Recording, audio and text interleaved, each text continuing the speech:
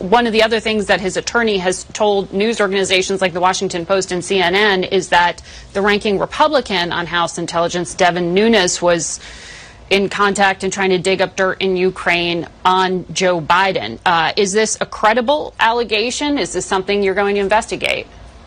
Well, so if you watch Devin Nunes for 5 minutes in these hearings, you know that he has given over utterly to the defense of the president, and more importantly to the propagation of fantastical conspiracy theories like this notion that the president keeps pushing that the CrowdStrike company, which apparently is a Ukrainian company, despite the fact, as you pointed out, it's actually a California-based company. Devin Nunes has given himself over to the search for and propagation of wild conspiracy theories, which, by the way, at their source are about Russian intelligence. So this whole Ukrainian meddling in the election of 2016 has zero evidence for it, and it is deliberately propagated by the Russian state in order to create confusion. So is it credible? And I don't know what happened on that trip, but the allegation is that Devin Nunes used federal funds to fly himself and a couple of staffers over there in the search of dirt on Biden. That's actually what the president is accused of doing, misusing public dollars for a political purpose. Look,